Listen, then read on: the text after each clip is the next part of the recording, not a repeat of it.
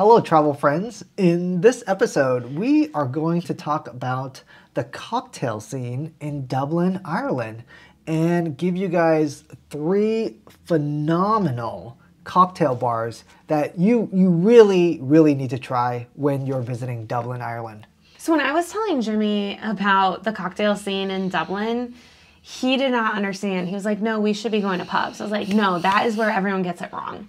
You don't think of the fact that they make gin, they make whiskey, and so cocktails also really play a key part. And I think what's so unique about Dublin is the cocktail bars, they are a thing. Yeah. Like your bartenders are wearing bow ties. It's just an entire vibe. Yeah, the atmosphere, like the way they decorate it, it's a thing. It's an experience. First off, we're gonna recommend the Vintage Cocktail Club, otherwise known as VCC. Now this is one of the very few places that I will recommend you going to Temple Bar for. Very nondescript door, you need to make a reservation, which you can do online, and then they open the door for you and you go up. It's cozy, velvet curtains, cushy chairs. It is one of those spots where you're probably going to want to go with a smaller group. It was such a surprising experience in the best way possible.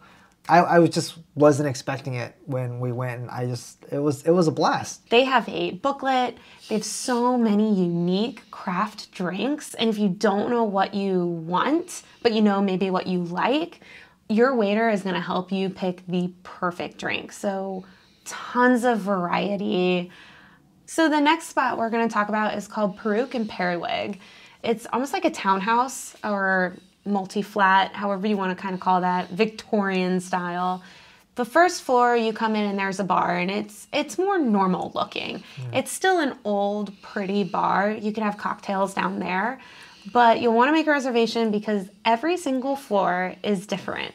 Each floor has a bar and a little cozier, so if you do have a big group, you're really going to want to plan ahead with reservations.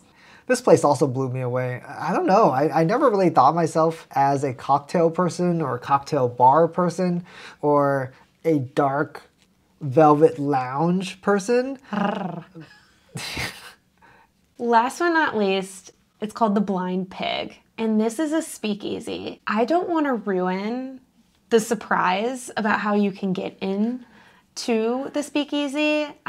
You will need to make reservations. There's a special way to get into the Blind Pig. They will let you know once you make that reservation. So I do want to keep it a little anonymous. I think I'm going to wrap it up by saying that I felt like the price point for these places, they're all very reasonable, especially if you're coming from the US.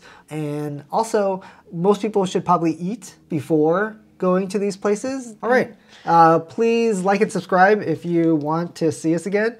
And if you guys know of any really cool cocktail bars that we didn't mention, definitely list them below in the comments and we will check them out next time. All right. Happy travels. Bye.